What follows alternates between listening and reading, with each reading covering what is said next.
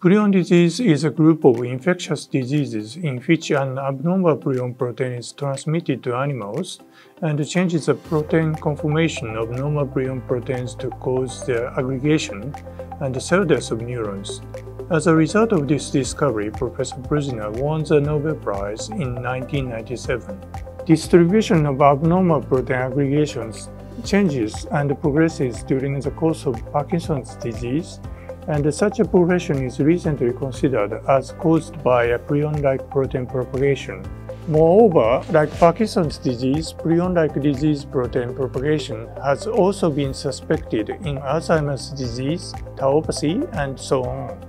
Regarding the mechanism of how disease protein is transmitted, the theory of neuron-to-neuron transmission is currently believed. However, the problem is almost all of the experiments supporting the neuron-to-neuron transmission theory have been done with PPF, preformed fibril ex vivo.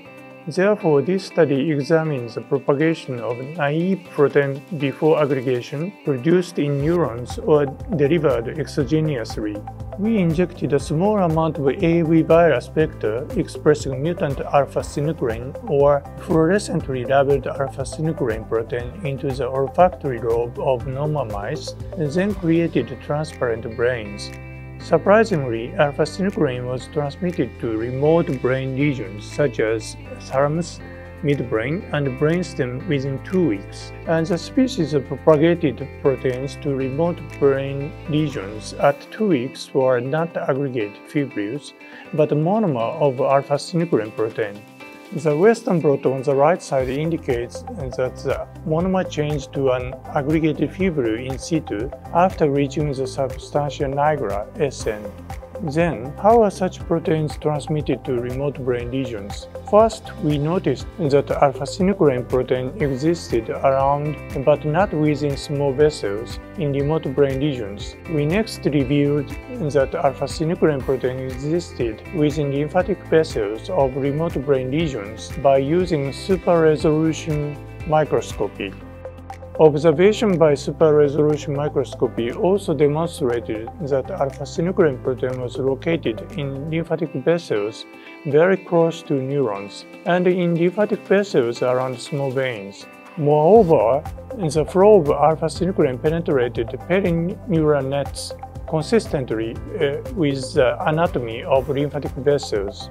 Electron microscopy confirmed that such high molecular weight α-synuclein proteins in western blot actually formed fibrils compatible with that of human Parkinson's disease patients.